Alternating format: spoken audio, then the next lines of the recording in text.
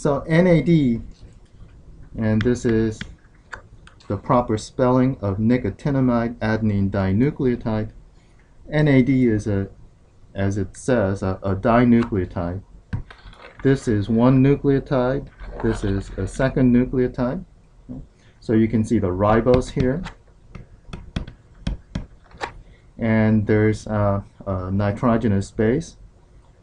This first base here in the bottom is adenine, and the first base up top is not one of the four traditional bases, but this is nicotinamide.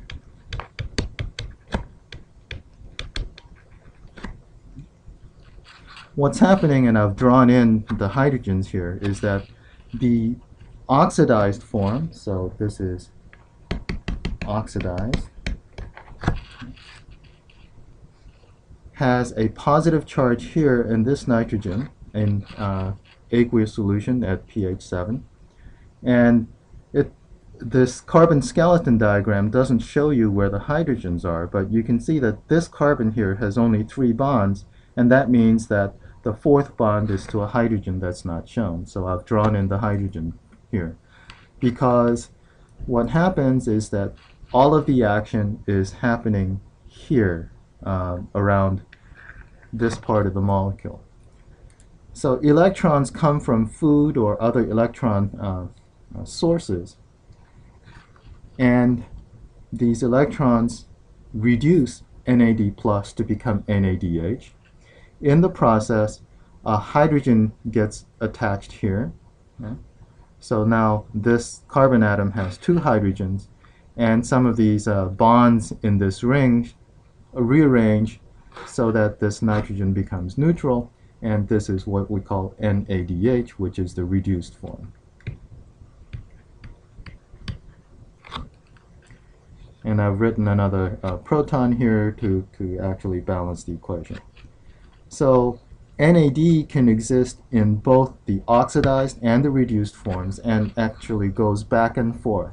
When it accepts electrons from food, NAD plus turns into NADH, and then NADH will then carry these electrons to something called the electron transport chain, and it will give up the electrons to the electron transport chain, and in the process become oxidized back to NAD plus.